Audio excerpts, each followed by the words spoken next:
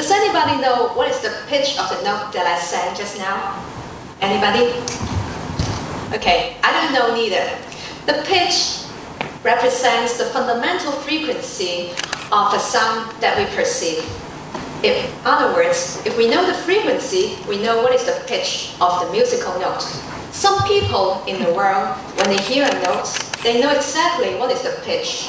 We call them the absolute pitch or the perfect pitch.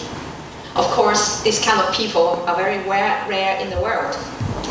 For musicians, it is very important to know if their musical instrument is properly tuned, and they make use of a tuning fork or an electric tuner.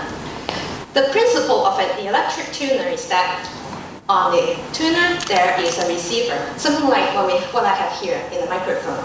There is a membrane in the microphone or the receiver that vibrates when there is some sound transmitted through the air particles to the membrane.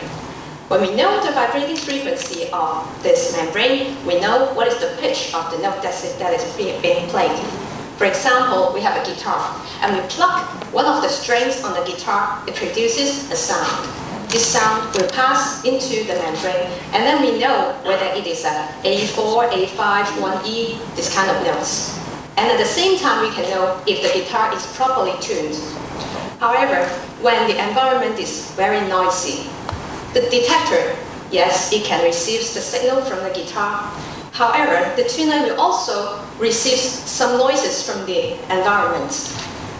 At this time, there will be interferences, and it cannot give us the correct result that we need. So, what we can make use of are some other devices that can be attached on the musical instruments. If you were not here this morning, I'm going to show you this one. This is an optical fiber.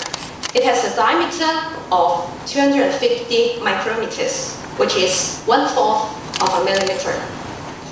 It is so small, I bet you can hardly see it. And when it is attached on a guitar, it is almost invisible.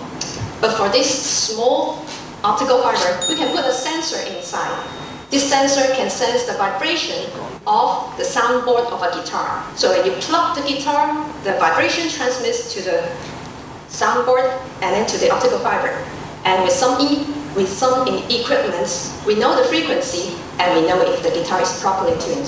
I hope that by this presentation, you'll understand how scientific research can add colors to our lives. Thank you.